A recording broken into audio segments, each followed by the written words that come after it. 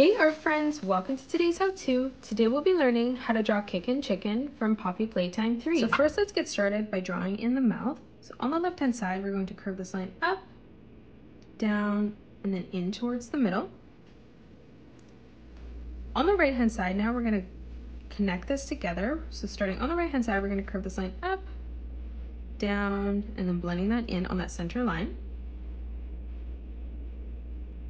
We're going to draw a nice big arch line now. So on the left hand side, we're going to arch this line down towards the bottom, curving this in towards the middle.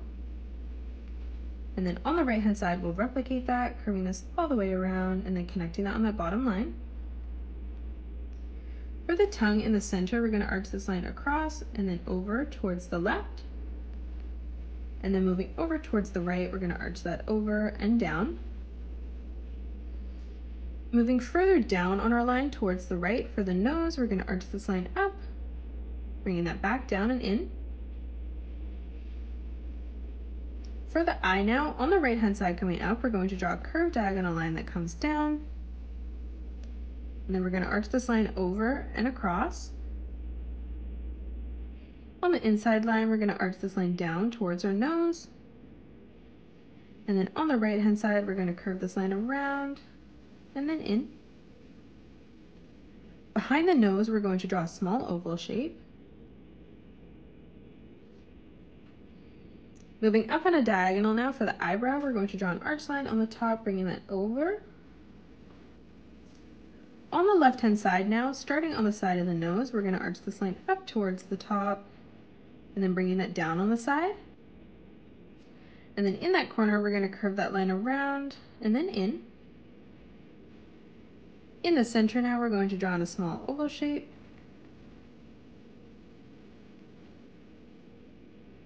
For the cheeks now, on the right hand side, we're going to curve this line around and then in.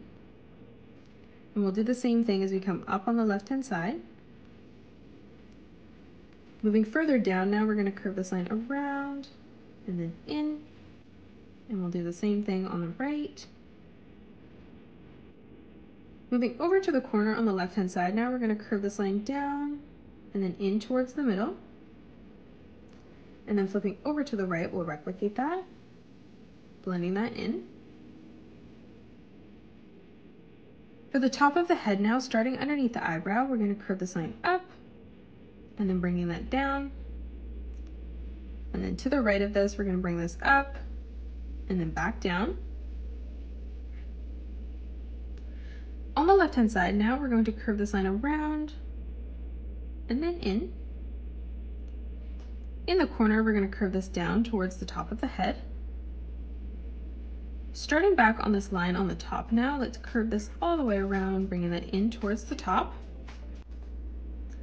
Moving behind this now, we're going to curve this across and then back in towards the right hand side of our head. And now to the right of this, even smaller, we're going to curve this line around and then in. For the shoulder now, on the top, we're going to curve this line around and then in towards the middle. On the bottom now, we're going to curve this line up and then across. And now starting at that point, we're going to curve that over and out. In the corner here, we're going to curve this up, connecting that as we curve that out. For the bottom arm now, we're going to start in the corner here, curving this line around and then back in. In the center, let's draw in a star now. So on the left-hand side, we're going to curve this line out and then in. And we'll do the same thing over on the right. Starting in the middle now, we're going to curve this up towards our chin and then back down on the right-hand side.